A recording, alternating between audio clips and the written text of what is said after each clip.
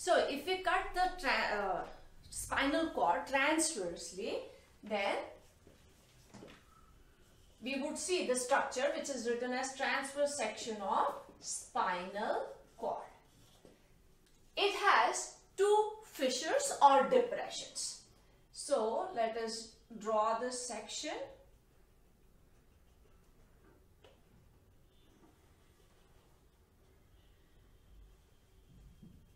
And as it is visible to us, this side is the dorsal side, dorsal side, and this is the ventral side. And as we can see, the depressions or the fissures, the one which is on the dorsal side is not that deep, whereas the one which is on the ventral side is deeper. Dorsal side is also termed as the posterior side, and this is also termed as the anterior side. So this is anterior and this is the posterior side. And these depressions, they are known as dorsal and ventral fissures. So let us make this line solid now.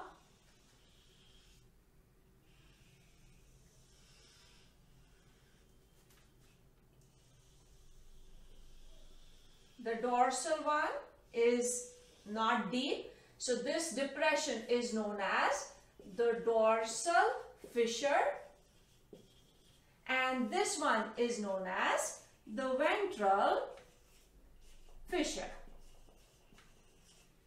In the center, there is a canal or cavity, and this is known as the central canal.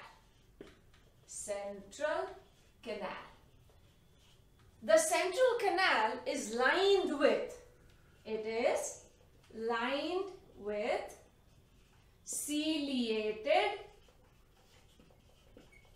columnar cells. And these ciliated columnar cells are known as ependyma cells. So this is basically found in the lining.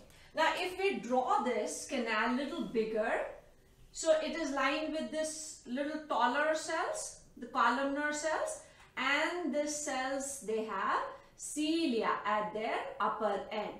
So tall cells and ciliated. So this is how it is going to appear.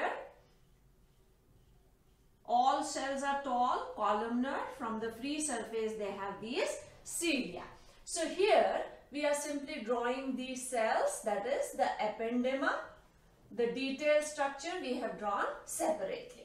So central canal and lined with ependyma. That is the membrane which lines central canal.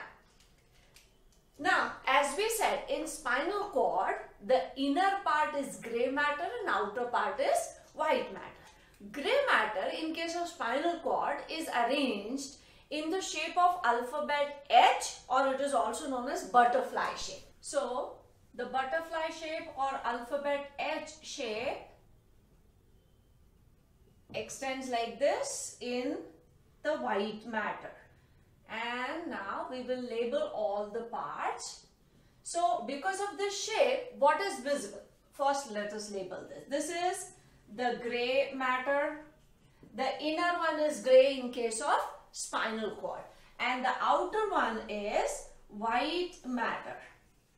Now, because of this shape, what has happened is there are two extensions which are on the dorsal side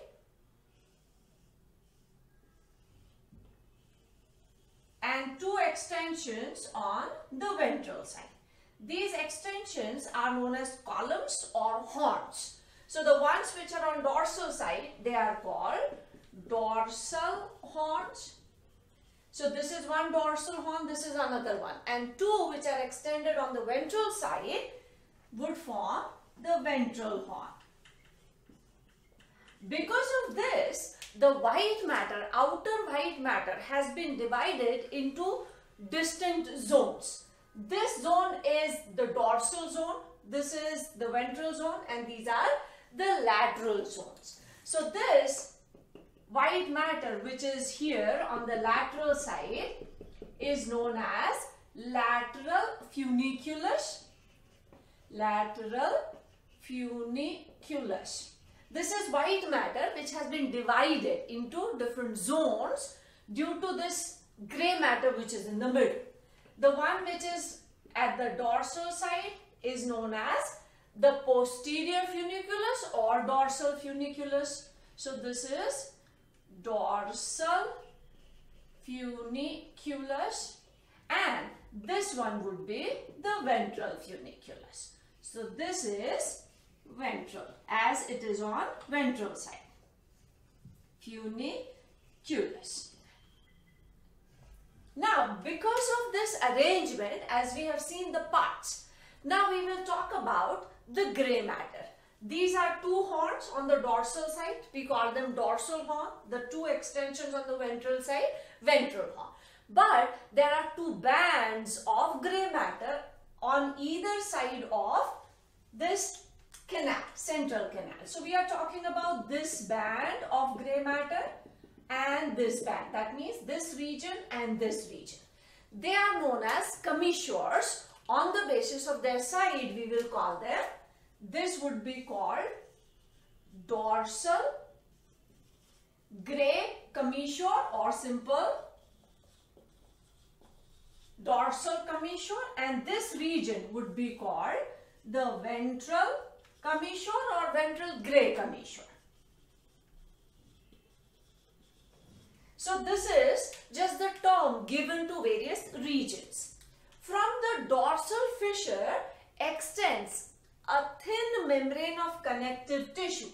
So there is a thin membrane connective tissue going up to the central canal. This membrane is known as dorsal septum, which is going from the fissure terminal end to the inner part.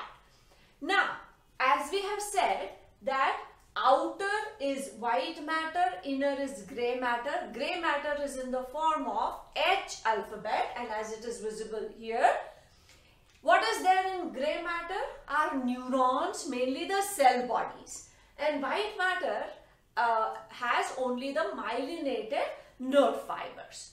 The dorsal horn mainly has sensory fibers, and the ventral horn mainly has the motor fibers. And normally in the middle region are the bipolar neurons. We will draw those neurons and label them when we come to reflex action. So this is the section of spinal cord. And after we take a section, we realize that here it is reverse. If you remember, we said from pons, medulla, and then spinal cord. These are the regions where the grey matter is inner and white matter is outer. Whereas in forebrain, midbrain part, including the cerebellum part of hindbrain, it is grey matter which is outside and white matter which is inside. Now, function of spinal cord. The function which it performs is reflex action. We will talk about the path, that is reflex arc, and we'll draw it later when we come to peripheral nervous system. So with this, we have completed the central nervous system. In central nervous system, there are two parts, brain and spinal cord. So we have understood all parts of brain and spinal cord also. In the next segment, we'll start with peripheral nervous system, that is about the nerves.